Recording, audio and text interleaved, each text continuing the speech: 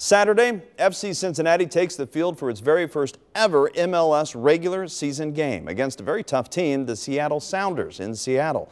And that's where my co-anchor Tanya O'Rourke is tonight. Day one in Seattle here is wrapping up, Craig, and I'll tell you what, it was a nice day for the team. They got to relax a little bit, have a little fun. You'll see more of that coming up in sports. But one of the storylines we want you to watch throughout this season is going to be that of Nick Hagglund. Nick grew up in Westchester, played soccer at Lakota West, then at Xavier University, and was drafted into the MLS, went off to Toronto. So about a month ago now, FC Cincinnati traded to get him back to his hometown to play for FC Cincinnati.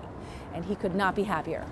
Welcome home. Thank you. I appreciate it. How is it to be home? Man, I can't stop smiling. I'm so excited to be here. I remember coming from the airport, turning the corner on 71 and seeing the skyline. You know, it's just it's cool to be back. It's been a journey for Hagglund, who says part of the excitement he's feeling is finally being in the same city as his sister and parents. And not just the same city, hometown, Cincinnati, the best city. Playing in the pros is something Hagglund set his sights on when he was at Union Elementary. Take a look at that.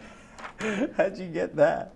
You want to read aloud for me what that is? Yeah, all right. So this is my 6th grade yearbook. It says, Nick Hagglund and his future plans is to be an MLS player. Dreams really do come true. Exactly, they do. Seriously, in my hometown. He also set his sights on the woman he would marry at a very early age. When I was 6, she was 7. We moved onto the same street as one another, and I already knew that, like, I had a little crush on her. And so it happens that your parents, as I understand it, live across the street from my your in-laws.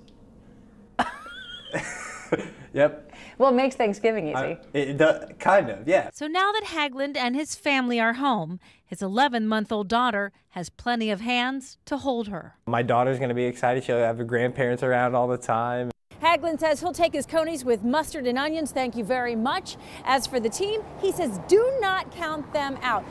He says it's possible that they could make it into the playoffs. That's what he thinks. But first, they got to start off by playing the Seattle Sounders on Saturday night. Seattle, that's a good team.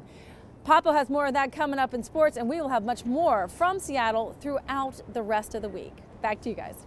All right, Tanya, you know he predicted the 6th grade MLS thing and then the girlfriend and everything else. Maybe he's certainly right about the MLS season. We're going to show you more of Tanya's adventure in Seattle coming up in just a little bit.